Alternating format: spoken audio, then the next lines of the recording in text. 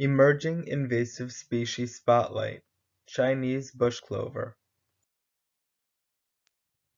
Chinese bush clover, Lespedeza cuneata, is also known as Chinese or Serratia lespedeza.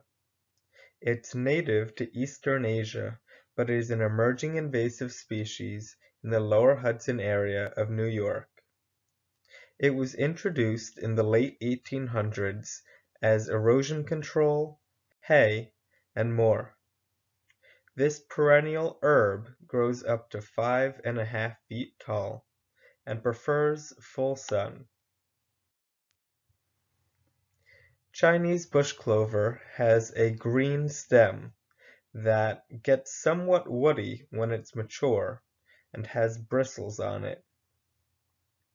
It has alternate leaves that are divided into 3 small, narrow, oblong leaflets. The spine at the end of each leaflet is distinctive and is a good ID factor to tell the different Lespedezas apart. The leaves are also covered in small flattened hairs, which gives it a gray or silver-green appearance. The flowers are small and white or light yellow and have a central purple spot. They bloom in mid-July through October. The fruit can be yellow or brown and matures in the late fall. Chinese bush clover is threatening because it's fast-growing and aggressive, forming dense stands that outcompetes native vegetation.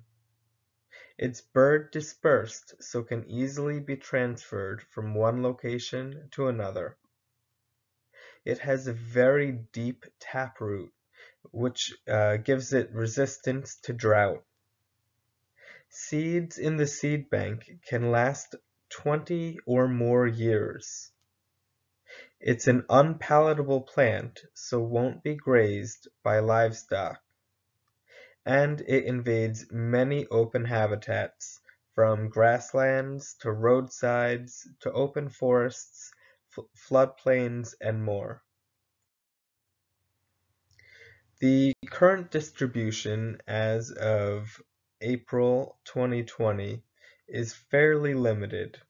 You can see that reports are restricted pretty much to southern New York, with one report in Buffalo. It's nearly impossible to manage Chinese bush clover via manual means. The deep taproot will remain if you try to pull this plant, and it will regrow. You can mow this plant, but it will take many years for complete treatment.